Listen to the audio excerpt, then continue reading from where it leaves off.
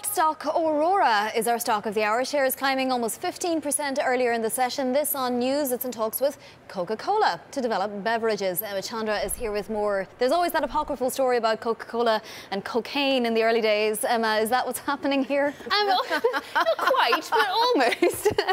What we've heard is that Coca Cola says they're monitoring the pot industry or the cannabis stock industry, as it seems to be interested in developing drinks infused with CBD. Now, CBD is that non-psychoactive ingredient that's in marijuana. It treats pain but doesn't get you high, essentially, so not quite the early days of Coca-Cola.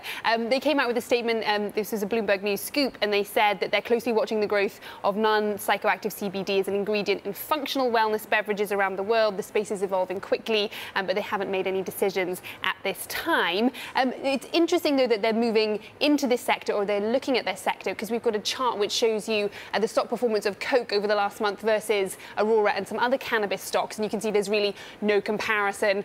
Aurora is up about 50%, Canopy up 40%, Tilray up 280 versus a 1% stock move for Coca-Cola. So they're really looking for something to boost their company.